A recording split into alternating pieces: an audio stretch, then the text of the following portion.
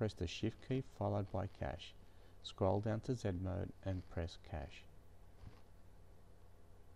Scroll down to the desired report.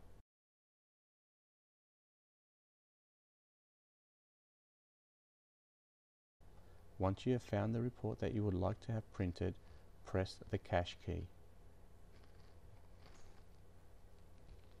Each report will vary with the information on the receipt. At the bottom of each report, however, is the grand total for the sales performed on the day. These figures will be reset at the end of the shift or the day depending on how you choose to run your Z reports. Running a second Z report will show that sales have been reset except for the grand total, which is your running total. Now press Shift, Cash, scroll back up to register mode, press Cash, and now you're ready for trade.